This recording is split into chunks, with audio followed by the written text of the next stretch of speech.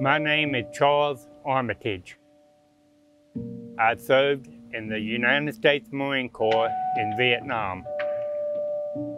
And I had been telling people since I was 5 years old I was going to be a Marine. Americans have gone to far lands to fight for freedom. We have learned at a terrible and a brutal cost that retreat does not bring safety and weakness does not bring peace. And it is this lesson that has brought us to Vietnam.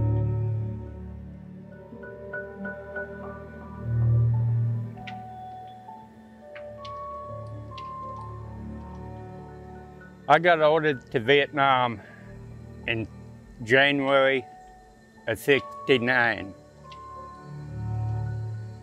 I joined Mike Company, 3rd Battalion, 3rd Marine Division.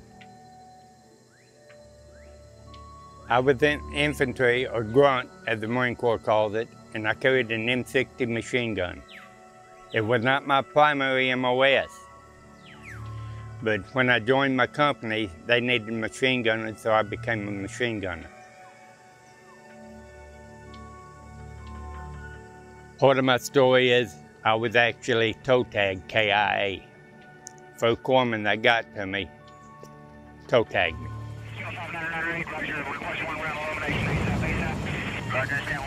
About 10-15 minutes later, our platoon corpsman came by in Alabama and said, "Doc, he's already been tagged KIA."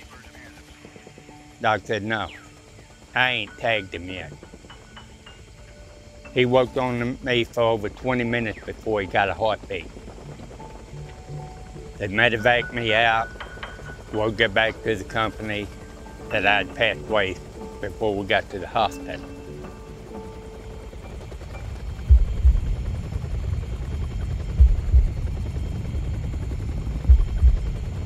They did emergency surgery at 3rd Med. I rejoined my unit on the 4th of July. First people I seen was Alabama and Tennessee. I hollered at them, they said, "You're dead." Gives you a funny feeling. Some people have asked me, do I consider myself a hero? No, I'm not.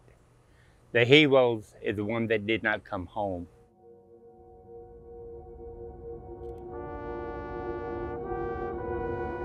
The heroes are the ones that's buried at Arlington, in the National Cemetery. All the cemeteries around the world where our servicemen are buried. They are the true heroes.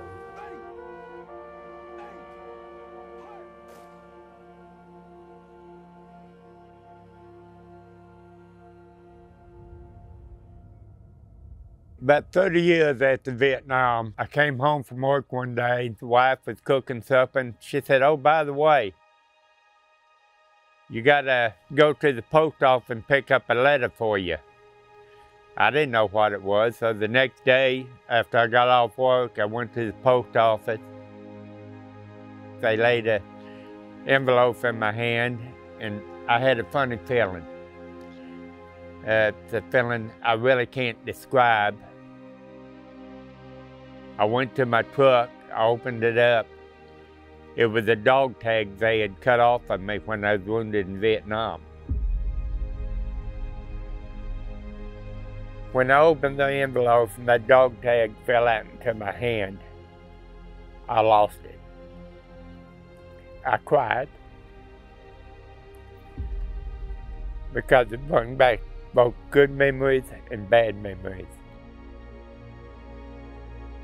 Good memories is I made it home. The sad part was a lot of young men and women did not come back. That's why if I see a veteran, young or old, I tell them thank you for your service.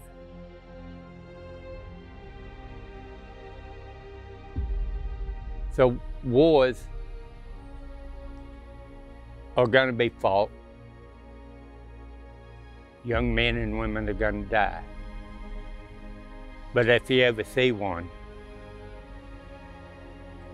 Tell them, thank you for your service.